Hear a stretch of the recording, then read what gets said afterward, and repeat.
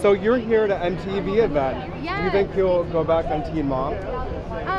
I plan on doing my Teen Mom film, so maybe Paramount or Viacom Home Company, maybe we'll do a film together, and that's what I'm working on, screenwriting. My next thing in my career, I'm excited for it.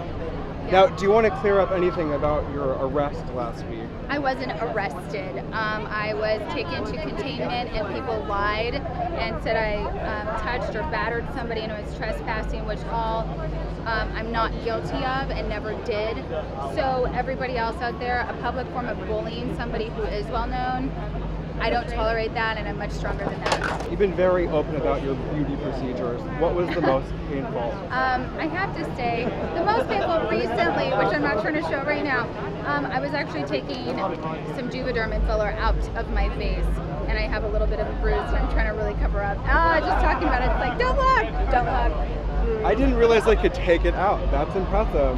Yeah. Well, you look great. I need no more. Well, thank you so much. Love you guys.